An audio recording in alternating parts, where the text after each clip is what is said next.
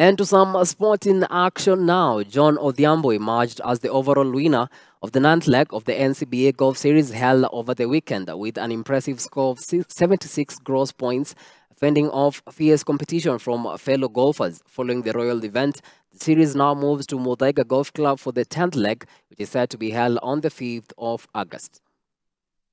It was my lucky day. That day, Captain decided to add more slots. So I managed to book a 6:40 flight. As many of you know, I'm a night runner. I normally play at 6:40 in the morning.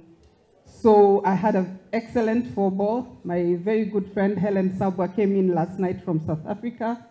I had Eunice Kilonzo and Janelle Mwangi, so we had fun all the way.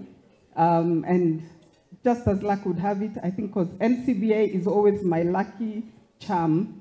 This series, we've done, this is our 9th leg, and we are very happy that we have received a lot of gratitude from golfers, people appreciating the NCBA brand.